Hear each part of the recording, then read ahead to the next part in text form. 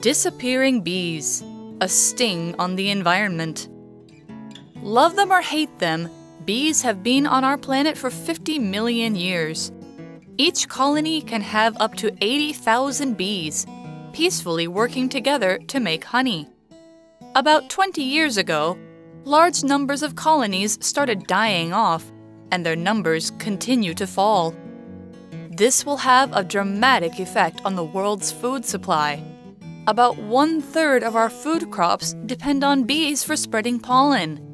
Without bees, there would be no tomatoes, apples, or onions. The loss of bee colonies began in the US in the early 1990s, before spreading to France in 1995. The large-scale use of pesticides seems to be the cause.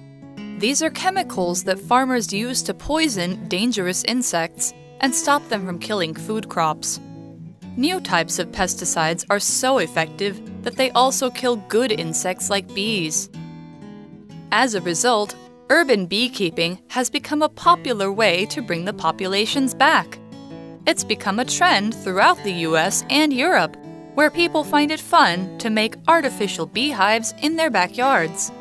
While urban beekeeping is not a solution to the bee crisis, it is helping build greater awareness of the environment.